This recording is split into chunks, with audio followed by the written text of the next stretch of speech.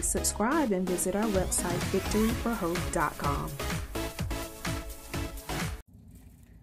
Hello Aries, it is me Lex with your general reading. If you have not already, please subscribe and hit that notification bell so that you're notified when I go live or post new content. Keep in mind that because this is general, every bit of this will not fit your situation. Take what does and leave the rest for someone else who needs to hear that message. If you would like to reach me directly for readings, coaching, classes, or products, the link to my website is in the description. The link to my loyalty program and the members program is also in the description. This week's site-wide promo is BOGO on the herbal tea in the shop, and the members promotion is buy any 2 items, get the 3rd one free. You must be a member to get that. If you sign up for any of the memberships, you're automatically enrolled in the rewards. All right.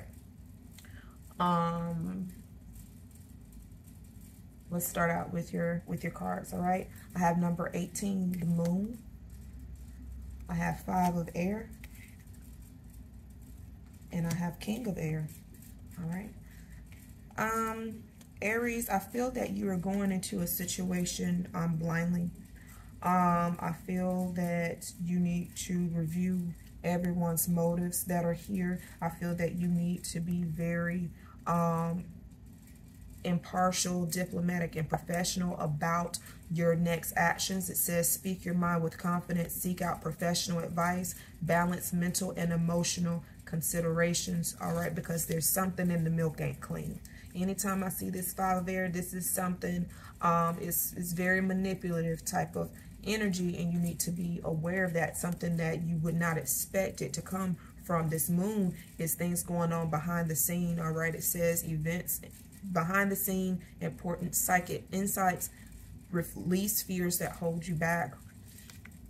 I don't want you to jump into something, Aries, that's going to cost you in the long run. Okay, number 1 is new beginnings. 8 represents dreams, goals, and aspirations. When you add the 2, you get a 9, which does represent action, and it seems like you're making this decision and you're going into it too quickly. So your word of advice is to step back and make sure that you are certain of the people you are dealing with and certain of the situation, because you're not going to be able to get out of this one easily. All right, Aries, that is your message. Until next time, love you.